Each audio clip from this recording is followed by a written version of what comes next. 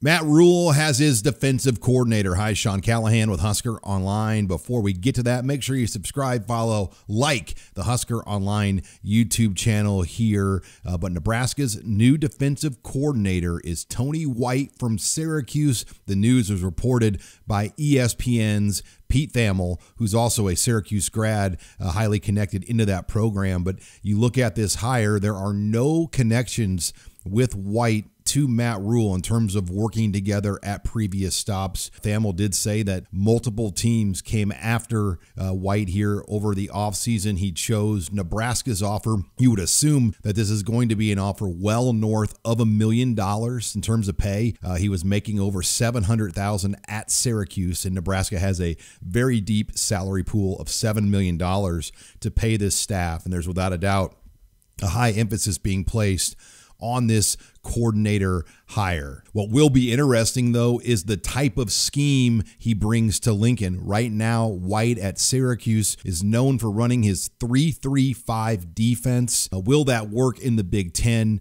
Will he come in with a different scheme, a different look to fit this league? That will be obviously probably one of the first questions White will have to answer here moving forward. The Orangemen had a 7-5 season. They were ranked fairly high at one point this year. They were ranked 29th in total defense, giving up 338.8 yards per game, 19th against the pass, and 68th against the run. It's unknown when White will be in Lincoln, with obviously two very big recruiting weekends now happening here, not only this weekend, but next. Make sure you stay here at Husker Online. We will keep you up to date with all of the latest. For HuskerOnline.com, I'm Sean Callahan.